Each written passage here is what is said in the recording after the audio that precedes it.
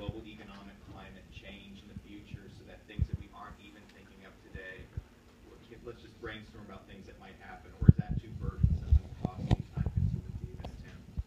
Well, I think boards generally, and the Entropic board was definitely this way, they want to focus on strategic risk. You know, it deals more with risk-reward. You know, this is just looking at risk. And when you're running a company or building a company, what you want to do is believe that you have a better ability to assess risk-reward than other people. And you're going to purposely take risks, but get a better return. So that's kind of what the board wants to focus on, is those types of big strategic decisions and taking, you know, how do you take risks like that. And the way that boards do that is they hire hopefully a competent management team that has an ability to assess those things, and they trust that management team to run the company. There's other risk mitigation and risk monitoring systems that are put in place, especially if you're a public company, like Sarbanes-Oxley. So that's why our CFO, Dave, wasn't as enthusiastic about this, because he's already overwhelmed from taking the company from a private company to a public company and having all these different things he already has to monitor based on Sarbanes-Oxley, which is a government regulatory system that costs the company over $1 million a year just to implement that stuff. We had implemented ISO 9000. So we have a lot of processes in place to monitor kind of key risks from an operating standpoint, from an HR standpoint. So we had a comprehensive system in place, but those didn't meet the requirements from a board reporting perspective. I'd say the other thing the board feels as a general group, and the bigger boards, smaller boards, you know, big companies, small companies differ in this, but in terms of Entropic, they felt like the risk management task associated with this particular project fell on the audit committee. Ken was the chairman of the audit committee. So they wanted to delegate that to the audit committee, and the audit committee would report back. So Ken actually spent more time on this than less than an hour. But the entire board, you know, they trust Ken, they trust Lance, and said, hey, this looks like it meets the requirements of what we need to do. You know, we don't want to spend a whole lot of money or a whole lot of extra time on this to kind of check that box, you know, CYA, whatever you want to call it. But I think it did provide some insight. You know, I think what we didn't talk about was every quarter, our outside attorney is Lance, Dave, our CFO. They had to go through this comprehensive process of looking at our risk factors, and although some of them are CYA type of, you know, risk factors that you have to put in your financial statements, a lot of them are things that could, you know, possibly happen, and you try to put them out there the best way you can.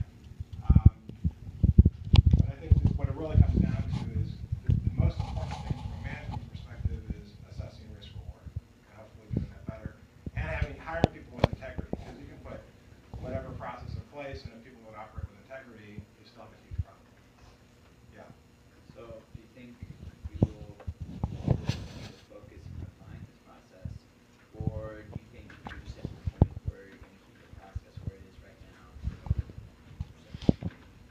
Well, I'm no longer with Entropic. I left in November, and the company is now in the process of being merged with another high-tech company in San Diego called MaxLinear. So it's kind of a MaxLinear question. I'm sure they have to do something as a public company to kind of check the box associated with this. And a lot of that, I haven't talked to Kishore about this. He's the CEO and founder of MaxLinear.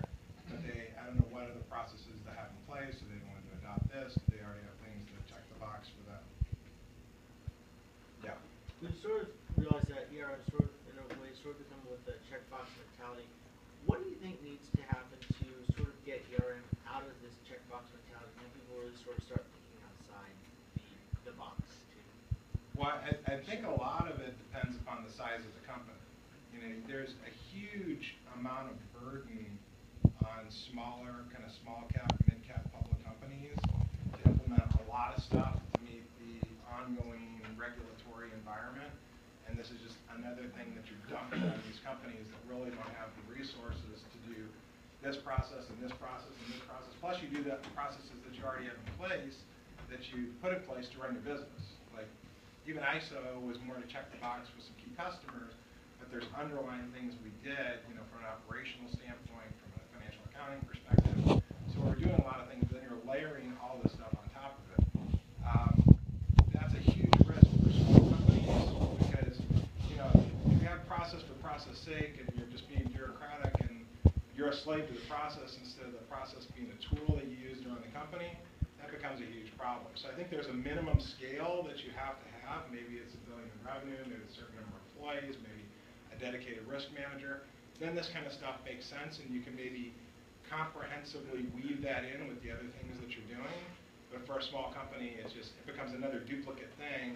There was a requirement by the board because the board's freaked out, you know, hey, we got to do something that we're actually able to monitor risk. I'm like, hey, we're monitoring it, doing this, this, and this, but that didn't meet that requirement.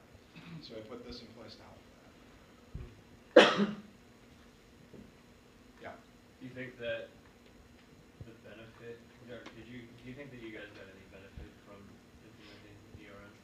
I think so, even though Ken kind of understated, or, you know, it was in the case talking to Lance, kind of there wasn't a level of cooperation cross-functionally. I think there was more of a, that's an area where any size company where things fall through the cracks is when you have something that's interdepartmental and nobody, I think it's that guy's response. It's like when two baseball players run into each other in the outfield and they don't catch the ball. So I think there was some level of discussion around that, and we picked up some things that probably wouldn't have been picked up just in kind of our normal process of going through the 10K risk factors. So there was some benefit there. I think there was also some benefit in terms of assigning ownership, whereas previously maybe the ownership wasn't as clear and the ownership was more clear after going through this process. And Ken did skip one step. Lance talked to me first because he knew that if he didn't talk to me, I wasn't going to be a hammer on everybody else to make sure they got it done. It wouldn't get done. So there was resistance because nobody wants to do extra stuff when they already feel